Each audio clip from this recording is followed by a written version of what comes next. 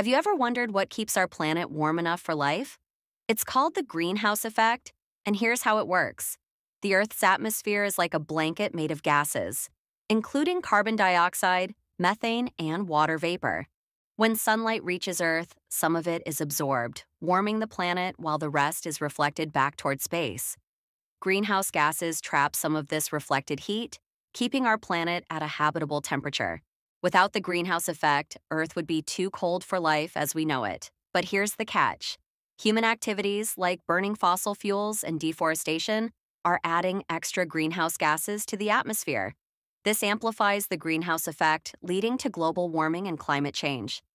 Why does this matter? Rising temperatures affect ecosystems, melt ice caps, and cause more extreme weather events.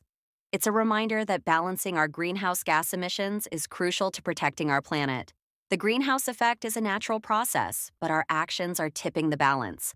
Like and follow for more, and let us know what you'd like to learn about next.